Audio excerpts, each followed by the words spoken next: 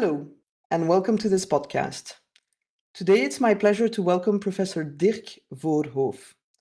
Professor Voorhoof has been a lecturer in European Media and Information Law at the Ghent University and at the Copenhagen University for decades, and he reports on developments regarding freedom of expression, media, and journalism in Europe. He is co-founder and member of the European Centre for Press and Media Freedom, and is also a member of such initiatives as the Legal Human Academy, the Human Rights Center at Ghent University, and CASE, the Coalition Against Slaps in Europe. Dirk has also contributed to the work of regulators such as the Flemish Media Regulator and is a member of multiple expert networks. He has published extensively with a focus on freedom of expression and more recently the impact of slaps.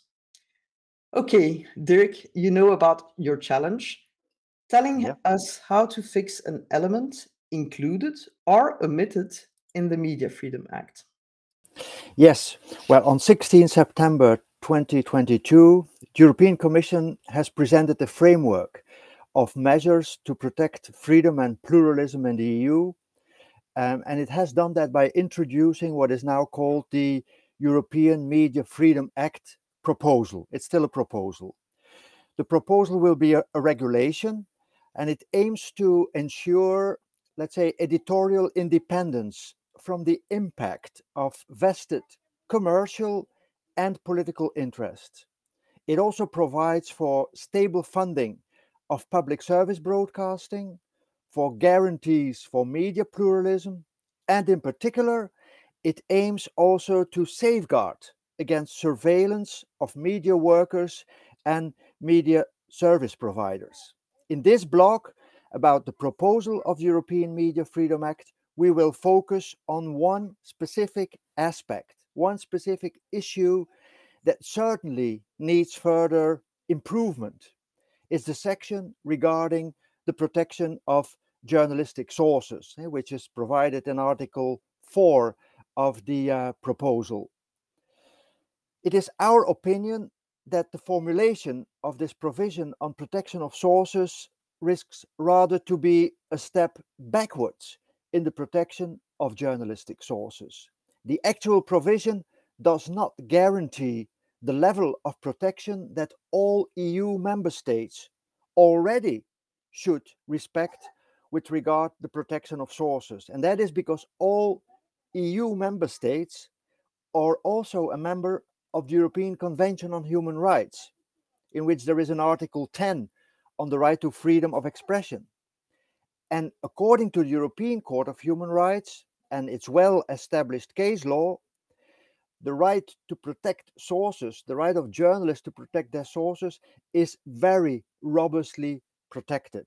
So one has to wonder whether the proposal of the directive will add something in top of what is already required that the member states recognize in terms of protecting the sources.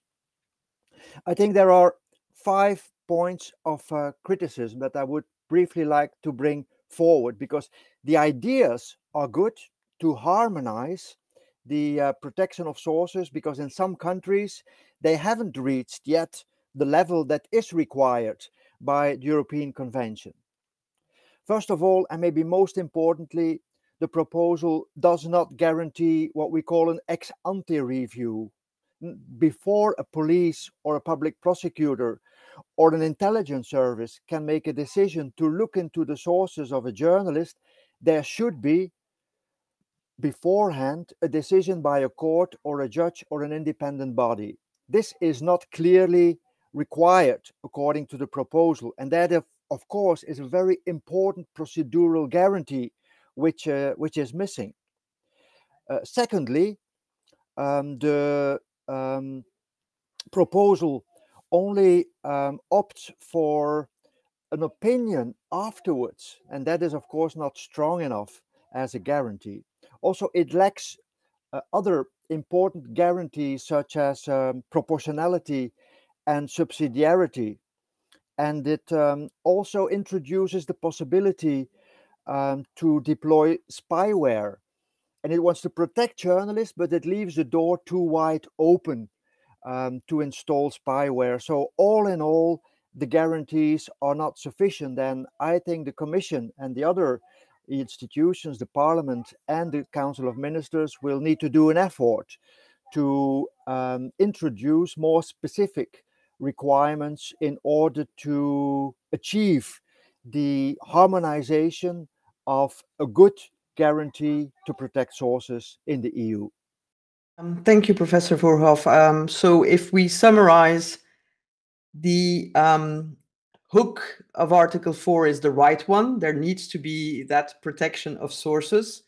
The content is weak, let's put it that way, due to the lack of emphasis on due process, avoiding spyware, and certainly, I think recently with Pegasus scandals, spyware is a real problem, and it's one that is encountered a lot by journalists.